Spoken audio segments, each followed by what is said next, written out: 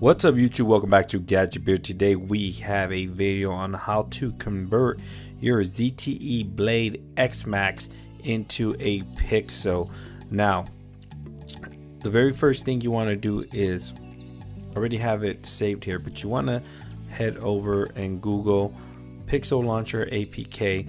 Now I will have the link provided below if you want to get it there. There's two places that I recommend you getting it, one of them being XDA developer forum, but if you're not too familiar with the developer forums, you want to scroll down here and you see where it says Pixel Launcher APKs. apkmirror.com is pretty much run by the guys in Android Police, so that is another recommendation link. I suggest you getting it. So number one, you can get it at xdadevelopers.com or apkmirror.com, but I will provide the link below and you'll be able to get that from apkmirror.com.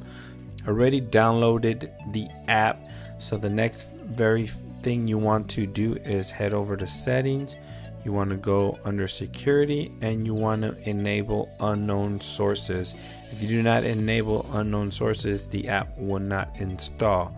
So with that being said, let's back out of there.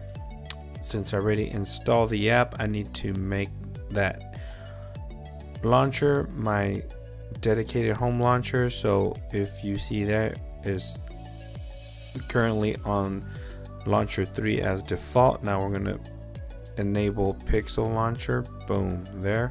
We're going to go back home and voila, there you see it. So now you do have the swipe up to go to your app drawer. You have your Friday, March 23rd and your weather there as well. And on top, if you have your Google Calendar, it'll display your upcoming events or your appointments and like that. If you swipe right, you do have the Google Home Now feed there.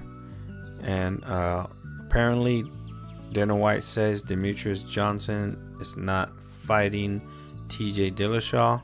That sucks because I really wanted to see that fight, but let's back out of there. So the next thing you want to do is download the Google Messaging app. You can get that at the Play Store, but what you want to do is, I don't think you can disable the messaging app, the stock messaging app. If you go app widgets, see you can't disable it, but you can set your Google Messaging as default, and once you click it, it'll ask you, you hit yes, bam. So now Google Messaging is your default app. So if you want to get your events or meetings displayed on top of there, the next thing you want to do is download the Google Calendar app. Now I did disable the stock calendar app that came with the ZTE Blade X Max, but now you have your Google Calendar there. Let's go ahead and skip through that. Got it. Bam. Allow.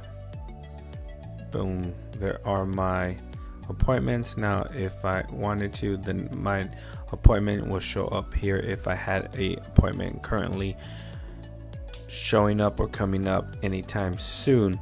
The next thing you want to do is disable the stock internet browser and either download Chrome if you like Chrome, but you don't have to do that. But besides that, just by converting the launcher, you can go ahead and hold that. You can go to your home settings here. You can kind of tweak a little bit of the home launcher there, and you have a customization app here where you can enable dark theme, which is awesome, and you can disable at a glance or four colored Google logo. You can put a color Google logo on the dock on the search bar there. But let's back out of there, and I think we have dark theme by going here. Another thing what we want to do is you want to make sure you have the Google Assistant app. So go ahead and download this on the Play Store. So what that will enable you to do is to say okay Google, and the app will come up as you saw there. Or what you can do is hold the home button to launch Google Assistant there. So there you have it, guys. It was just a quick video to show you how to basically convert your ZTE Blade X Max into a Pixel-like phone. Thanks for watching, guys. Please like, share, and subscribe. And like always, I'll catch you guys in the next video. Peace.